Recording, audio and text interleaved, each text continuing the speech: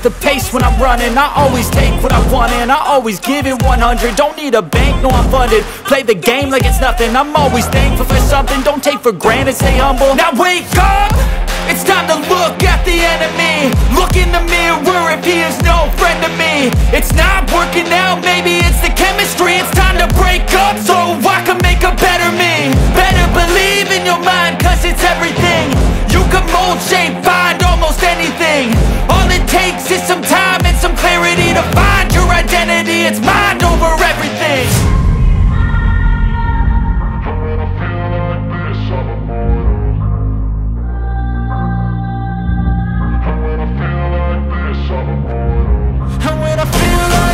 I'm immortal.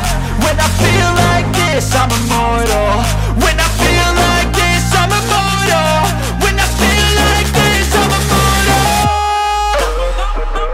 Don't stop. Stop it up.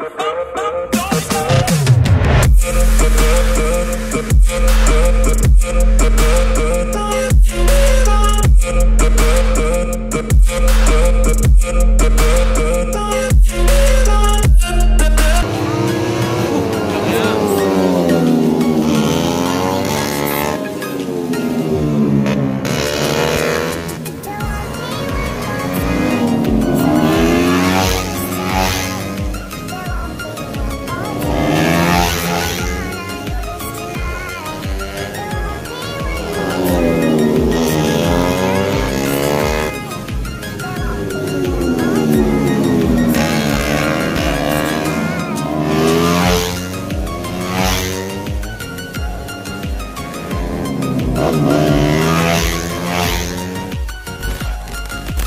The last Indonesian Grand Prix at Sentul back in 1997. Later than we expected, but better late than never. The green flag waves at the back of the grid. We're about to get underway here. The Grand Prix of Indonesia. Delayed on the lights, the red light comes on, and we are underway here. MotoGP action underway in Indonesia. Big wheelie off the line there for Jorge Martin in second place. Storming start from Miguel Oliveira on the number 88 factory KTM. Quartararo, the poleman, gets the whole shot, but Oliveira up into third. Look at Alex Rins, straight around the outside. He's ran wide into turn one. He's got Jorge Martin up the side, and Rins got a brilliant start from the third row of the grid. He's now been eased wise by Jorge Martin, but Quartararo, just as he hoped for, he's got the whole shot. He's got a clear track. Well, we saw a sensational start from Brad Binder in the dry starting race in Qatar.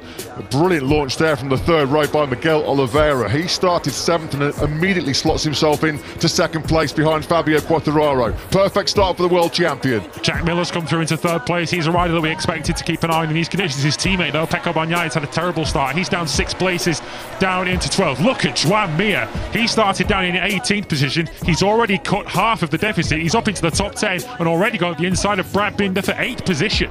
Yeah, really aggressive, hasn't he been already, as he had to be. Joan Mir, Alex Marquez, I think in the background there, just putting his hand up. I think he might have made a bit of a hard move on somebody into turn number 10. They splashed their way through then into the third sector on this opening lap. Fabio Quartararo just where he wanted to be, coming under early pressure here. Attacking hard as the Portuguese man Miguel Oliveira. The advantage just under 0.3 of a second. You can see there the spray being kicked up by Quartararo's own. If you're a mid-pack now, it's going to be difficult to pick your way through vision-wise in this busy last sector.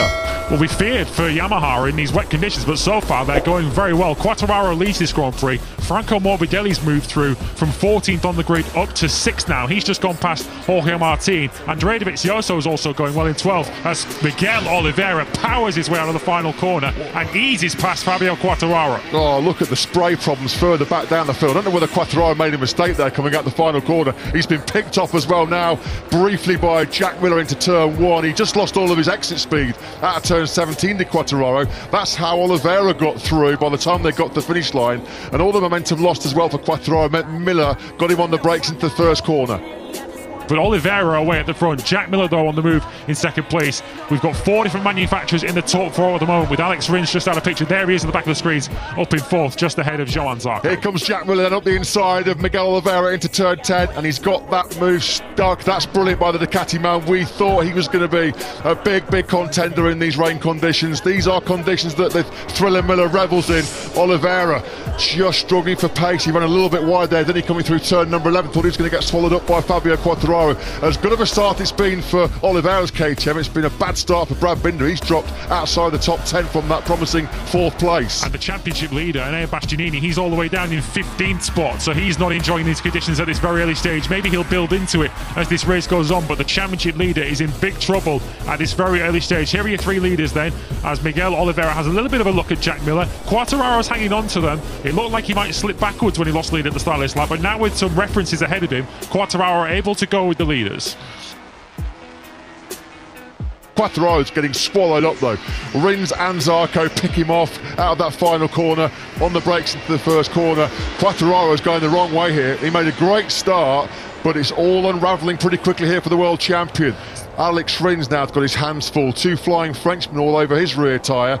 Now this battle, as it rages on, it's just giving Miller and Oliveira the chance to break away. You can see the top 2 men there. They're already going through turn 5. Yeah, here's what happens to Fabio Quattararo. I said earlier on in the warm lap, don't touch the curbs. And Fabio Quattararo got on the curb and it just lost him all his momentum. I think that's what happened as well, Lewis, earlier in the race. He was out wide on those curves.